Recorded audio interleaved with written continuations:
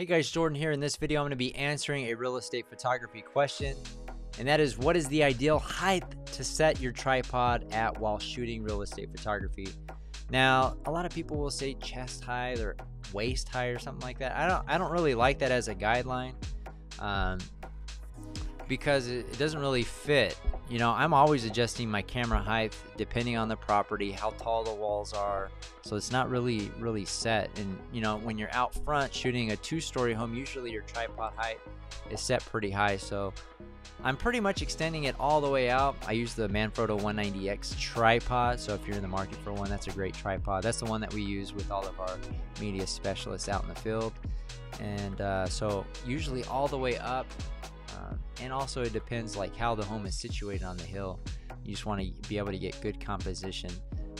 With interiors, I think this is somewhere where beginner real estate photographers struggle with.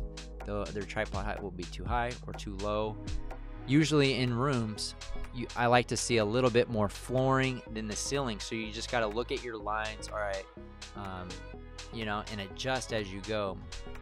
Some rooms have really tall ceilings, so you might need to compensate for that. And then in like kitchens, it can be tricky at times because a lot of real estate agents don't want to see the underneath of the cabinet, so you have to kind of know what you're looking at. Is it more appealing to be higher or lower? These are kind of judgment calls that you have to make as you're shooting property. Same with like small bathrooms. You maybe have a little sink over here. If it's too high, you don't see it. Or if it's too low, it just doesn't look right. So you're gonna have to use your best judgment.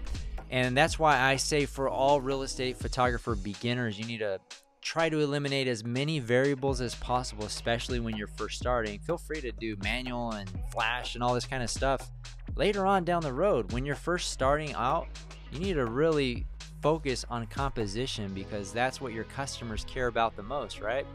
It doesn't matter if you're using the latest and greatest methods for shooting real estate photography. If you're focused on like a wall and your composition doesn't look good, your tripod is so high, you know, if you have an ugly composition that's way too high with the best lighting, that is worse, in my opinion, than not using all the variables and having the correctly set shot. So anyways, that's my 2 cents on camera tripod height. It really depends on the property. So you just got to get a feel for, you know, what the properly composed shot is and adjust your tripod accordingly. So anyways, that's going to do it. If you guys are interested in learning more about the real estate photography business and you're new to it, you can check out our free Jumpstart Guide PDF download. The link is in the description. That's going to do it for this one. Reach out if you have any questions. We'll see you guys on the next one.